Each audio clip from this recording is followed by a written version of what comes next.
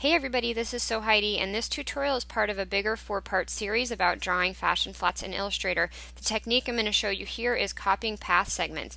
So I've got the body of my garment drawn, but I want to draw the sleeves as separate shapes so I can control the color or the pattern within that portion separately.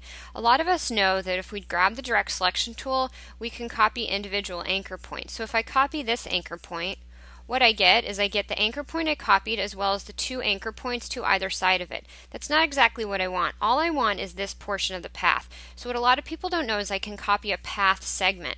I just click on the path that I want to copy, which is just this path in between these 2 anchor points, and I copy it, Command or Control C, and I paste it in front, Command or Control F. What that does is it pastes it exactly on top of where I copied it from. I then grab my pen tool and I connect to that path, and I draw the rest of my sleeve. So now I've got a sleeve and the path lines up perfectly with my body. I'll then come in, draw my stitching, a little bit big, so we'll drop that down to a 1/2 point.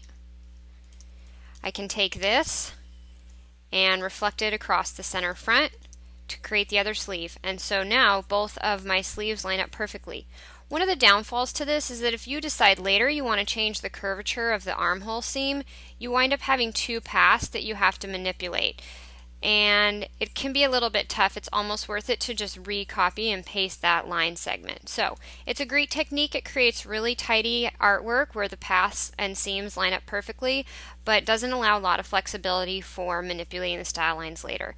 Go ahead and watch the 3 other tutorials and choose which trick works best for your needs. Thanks for watching. This is Heidi.